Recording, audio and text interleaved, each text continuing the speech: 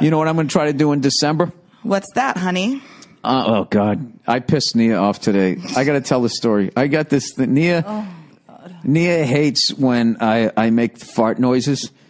Like if I'm singing, and I don't know, I just go, if I just do that. I hate when people do that in general. It's so, I don't like it because I don't like bathroom toilet humor. Like I think it's so gross. It's all right, so she hates it. So of course, what am I gonna do? So I'm singing along to the radio, and I just keep making fart noises. And the madder she gets, the funnier it is to me.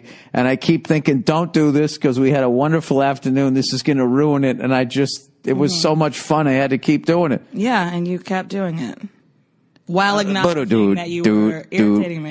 I'm leaving. I have to go to movies. No.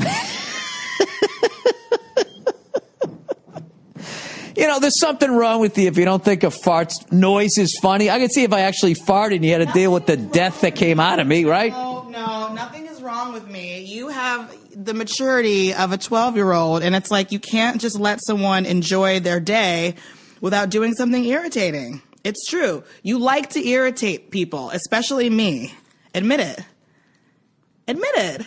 I have no idea what you're talking about. I just wanted to take my lovely wife out to lunch. You did take me out to lunch. It was very nice. It was great. Okay.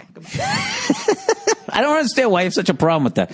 You know what? I will make an effort to stop doing it. Can you take me higher? A 47-year-old person has to say, I'll make an effort not to make fart noises. Like, what? Seriously. I'm a fucking clown.